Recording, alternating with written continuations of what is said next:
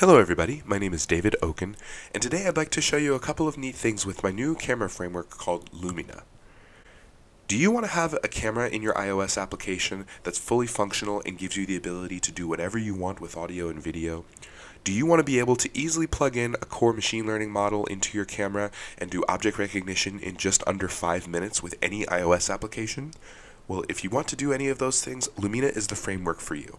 In this video, I'm going to show you how to integrate Lumina into your iOS project, how to get it started with a couple of lines of code, how to make the camera work on your phone or device. I'll show you also how to set up a CoreML model in order to be able to get it working in Lumina right away, and I'll show you some of the other features that it has. Let's go ahead and get started. All I've done here is I've made a simple iOS project from a single view application in Xcode. I've already used a dependency manager called Carthage to build my framework, though it's important to point out that aside from Carthage, you can also use CocoaPods if you'd like, or you can build the framework manually with the workspace that's available in my GitHub repo. So what we'll do, since we've already built the framework, is we'll go ahead and we'll go to the folder where the framework is built. I'll drag and drop it into the same folder as my project, and then I'll go ahead and drag it into my project navigator in Xcode. Since I've already copied the item to my project navigator and the right folder structure, I don't need to click copy items if needed, so I'll leave that unchecked. And I'll just hit finish. Now that it's in my local directory, I can go to the Xcode project file, and it should already be in linked frameworks and libraries at the bottom. Since it's a dynamically compiled framework, I need to click the plus button underneath embedded binaries and click on Lumina framework to add. Your project file should look like this when you're done. Once you scroll down to the bottom, you should see linked frameworks and libraries and embedded binaries with Lumina framework added. It's important to point out that since this is a camera application and it makes use of both the camera and the microphone, you'll need to update your plist to have permissions for both the camera and the microphone. This is what it looks like. You need to add these two lines in your info.plist file: privacy microphone usage description and privacy camera usage description. You just need to put strings in here that describe enough what it is that your application is doing with these particular permissions. At this point, you should be able to import Lumina into your view controller by typing import Lumina. In order to demonstrate how the camera works, we're going to add the view did appear function here, and we'll just override it. View did appear, animated. In order to get started, all you need to do is say let camera equals Lumina view controller. If all you need is to get the camera up and running, at this point you can do present camera true and nil here. You might not be able to get data back from the camera, but we'll show you here on the screen on my phone that this is all you need in order to get the camera up and running. It's fully functional on the device, but again, you're not going to have much of the functionality you need in terms of getting data back. We'll show you what that's like next. But if we look at our phone screen here, you'll see that as soon as view did appear runs, we get our request for permissions for the camera. We tap OK. We tap OK for the microphone. And now we're looking at our camera. And you can see everything here. We've got our shutter button for taking still images. We can focus anywhere we want on the screen. It handles rotation eloquently. And we have the ability to switch flash on as well. If we want to actually get data back from the delegate, we need to make sure that our view controller conforms to this delegate. So we'll type an extension at the bottom of view controller, and we'll type Lumina delegate. All of the functions on Lumina delegate are optional. It's important to see what you have available to you here. We'll simply start typing a couple of those functions here. For instance, if I want to be able to cancel the camera, and I want to be able to have the camera be dismissed whenever I tap the X button, I can type cancel here, and it will say dismissed. And this is the function for whenever I dismiss the camera. So I can say controller dismiss true and completion nil. In order to make this actually work, I need to type camera.delegate equals self.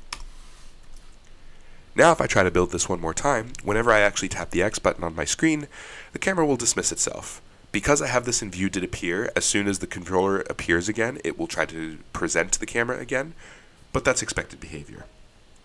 So you can see here we've got our camera. I'll tap the X button, and sure enough it works just fine. Let's go ahead and take a brief look at all the different functions you have available to in Lumina Delegate. You're able to see when a still image is captured and whether or not you're returning a live photo with it, and depth data from that if your phone supports depth data. You're also able to capture a video, and that will be saved to a URL on your temporary directory on your device. You can also stream video frames by getting an UI image from each frame that is streamed. You would be able to do this if you wanted to stream video frames and get each of them as a UI image so that you can do post-processing on any image if you wanted to. You could also stream the video frames with CoreML predictions, which we'll go into next. Additionally, if you wanted to get depth data streamed from your iOS device, if your iOS device supports streaming that data, you could do that with this function. You can also detect metadata such as a QR code, barcode, or even the presence of a face with this function here. And lastly, you'd be able to see where you dismissed a controller. Now let's talk about CoreML and how you can use the features of Lumina for core machine learning.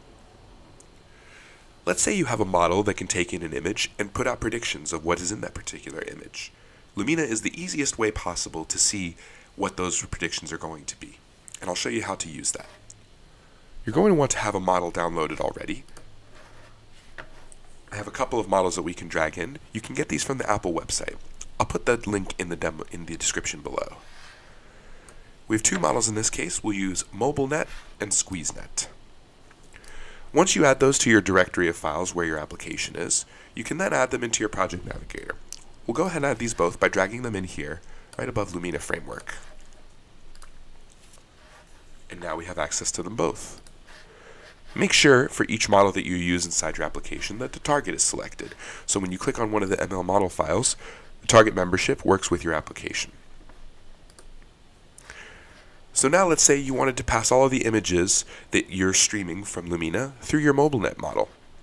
In order to do this, all you have to do is type camera streaming model types and pass in an array of all the types you want to stream it through. In this case, we can use MobileNet and a constructor there. This should be all you need in order to start testing how Lumina works with CoreML. Now, it will do this on the inside, but we need to actually get some data out of it. So what I've done is I've copied and pasted a block of code that will show me how to use the text prompt on Lumina to show me what I'm getting out of that particular image. I need to implement another function on Lumina Delegate. And I need to make sure that I pick the one that gives me a tuple back of Lumina prediction and any type. We'll go over what this signature means in just a moment, but first let's actually implement the code that we're going to use. All we're doing here is we're making sure that we're in iOS 11 because CoreML does not work with iOS 10 or below.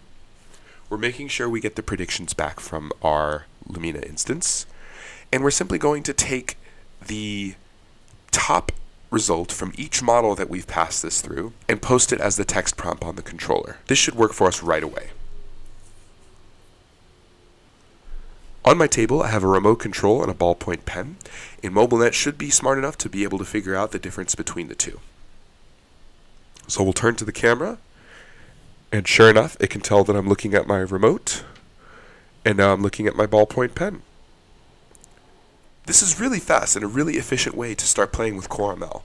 But what if you want to play with multiple models? Well, we already added the SqueezeNet model to our particular model, and with the code we wrote, it handles the addition of multiple models to our text prompt on Lumina.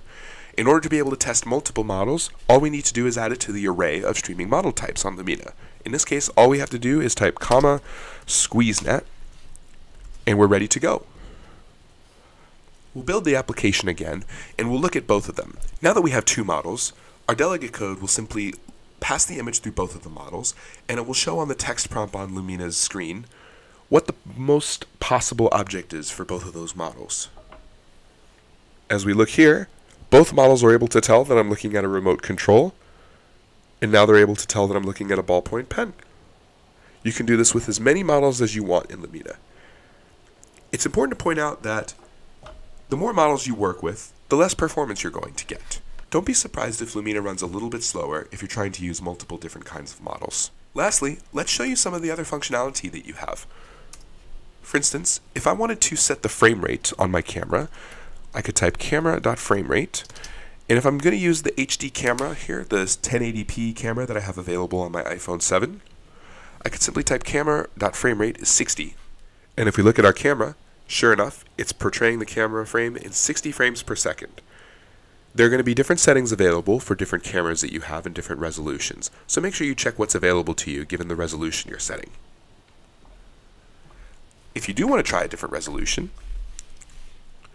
you can try all the different kinds that are available in Lumina by typing camera.resolution, and you'll see an enum come up for all the different resolutions that you can choose.